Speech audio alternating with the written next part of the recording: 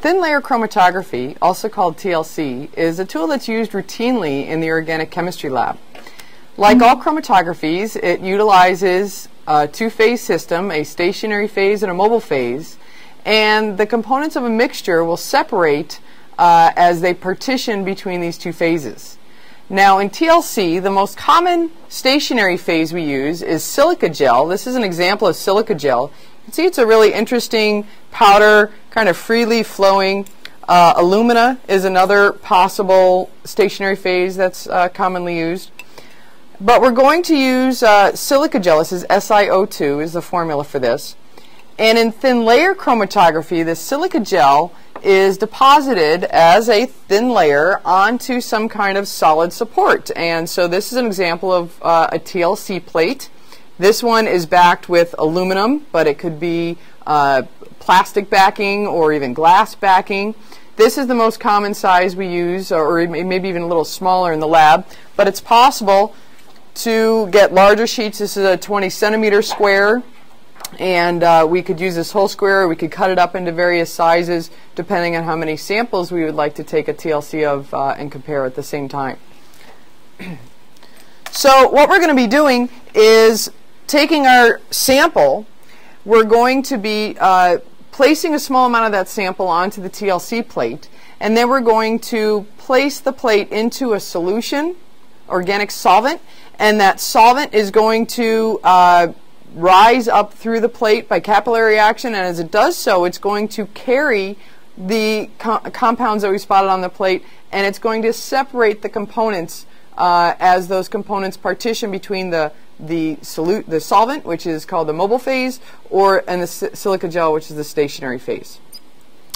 So let's talk about the developing chamber. This is what we would use to develop or run the TLC.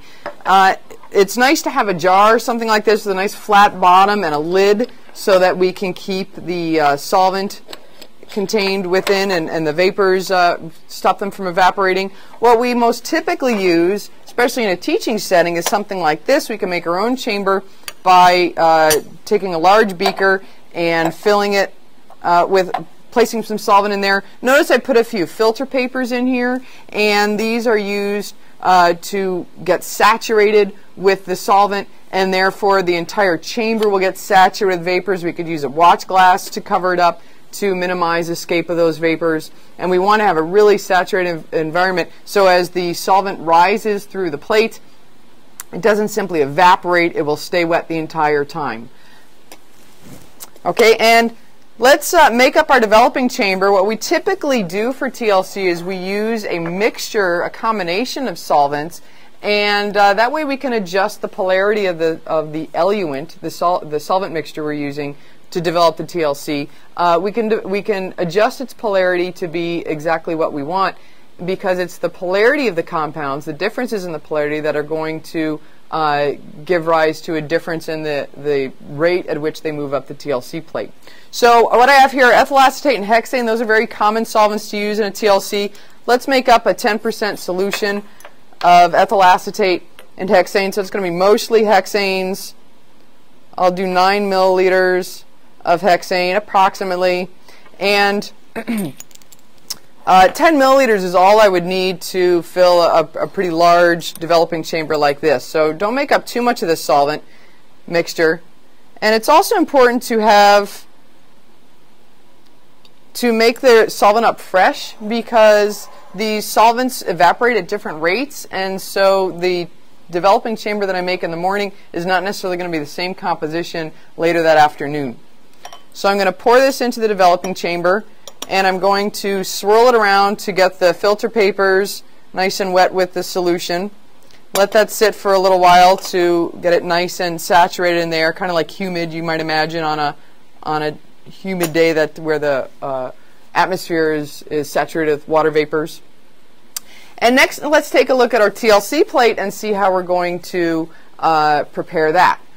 The TLC plate can be written on directly, very lightly with a pencil, and what I'm going to do is I'm going to make a mark on where I'm going to place my sample on the TLC plate, and I want to make sure that that mark is high enough on the TLC plate so that it's going to be above the level of the solvent in the developing chamber. If the spot were below that, then when I place this in the developing chamber, my compound would simply dissolve away in the solvent and we wouldn't be running a TLC. So we'll spot it just above it. We'll label our spot. What am I doing? Well, let's call this compound X for now, sample X for now. And I'm also going to make a note at the top of the plate. Remember, we used a 10% ethyl acetate hexane mixture because we might be experimenting with several TLCs today and several solvent combinations, and so if we have a lot of TLC plates, we want to know exactly what's on each of them. Now, how do we get our sample onto the silica gel? Well, the procedure is the same whether our sample is a solid or a liquid. We want to make a solution, a very dilute solution of that sample, and so we want to do about a 1% solution. So here I have a solid. I weighed out about 10 milligrams just so we could have an idea of what that looks like. If I were to dissolve that in 1 milliliter of solvent, then that would be about a 1% solution. And we can use any organic solvent for this because we're going to use this solution to transfer onto the plate, and then we're going to let that solvent evaporate. So that solvent is not going to have any effect on the actual TLC that we're running. Now, even if you have a liquid sample, it's tempting to imagine placing the liquid or oil directly onto the TLC plate, but we wouldn't want to do that because that would really overload the TLC plate. You really want to make sure it's a dilute solution. So I have a solution here, and I'm going to use a very, very tiny capillary tube to transfer the solution. Now, this is called a micropipette. It's so small. You can imagine a big pipette we would use, and we just like this, we need a bulb to draw up the liquid and a bulb to force the liquid out. Well, in a micropipette, in this tiny little capillary tube, the solution is just drawn up by capillary action, and what I'm going to do is I'm going to touch it so quickly onto the TLC plate, and just by touching it, some of that solution is going to get drawn onto the plate, and now I've just transferred some of my sample onto the TLC plate. That's called spotting the TLC plate. And we can blow on it a little bit to make sure that the solvent is evaporated. And sometimes we want to determine that we've put on enough sample there. Is it concentrated enough? Maybe we need to add more. If it's too dilute, we can simply spot that same spot again, and it would be twice as concentrated. But let's just take a quick look and make sure we've put on enough sample there. What I have here is a UV lamp, and a UV lamp is a very common way to visualize the compounds that are on our TLC plate. The silica has been treated with a special fluorescent compound, and so when I view this under a UV lamp, see this, the plate shows up green, and right here where I've spotted my compound, I see kind of a bluish, purplish spot. So in fact, I do know that something's there, even though I can't see it when the light's off. So it's very handy to have a pair of forceps when we're doing a TLC, so that we can easily put our sample in and out of the developing chamber. Let's make sure that's nice and wet. And I'm going to place that right in here, lean it up against the wall,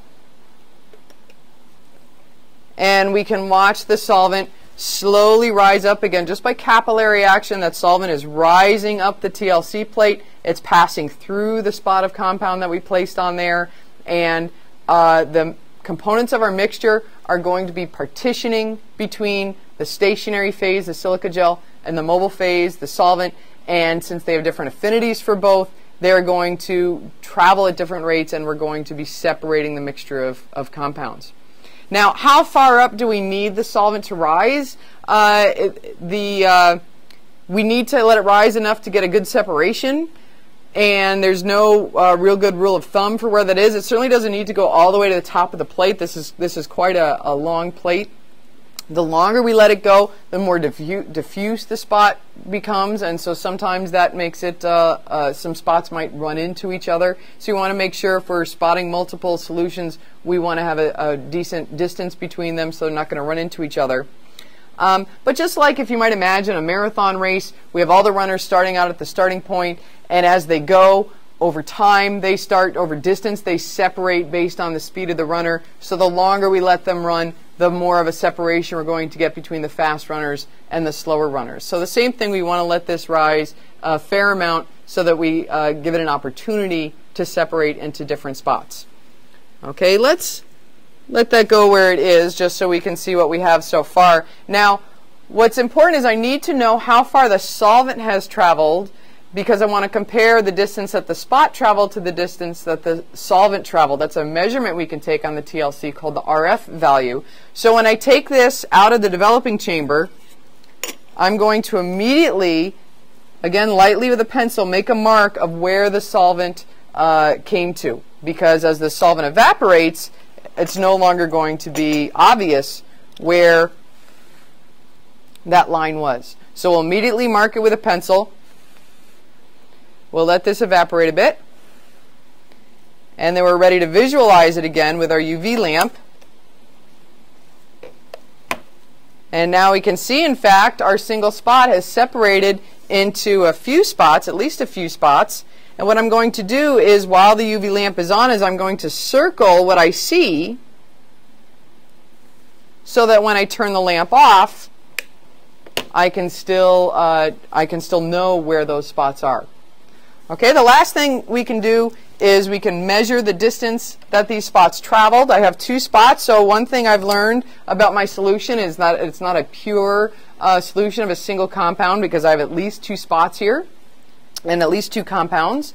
And I can report the RF for each spot. What I'm going to measure is the distance that the solvent traveled. That's from the origin up to the solvent front. And that's about 4 centimeters. And then I measure the distance that the spot traveled. So this spot traveled right to the middle, about 2 centimeters. Let's just estimate here.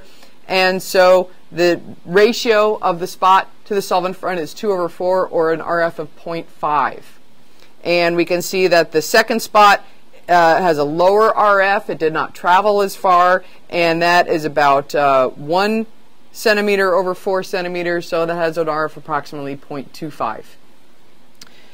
If the RF values are anything between 0 and 1, if our spot traveled at the exact same rate as the solvent, went all the way up to the solvent front, we would describe that as having an RF of 1. And if the spot stayed at the origin and never moved at all, then it would have a distance of 0, and it would have an RF of 0.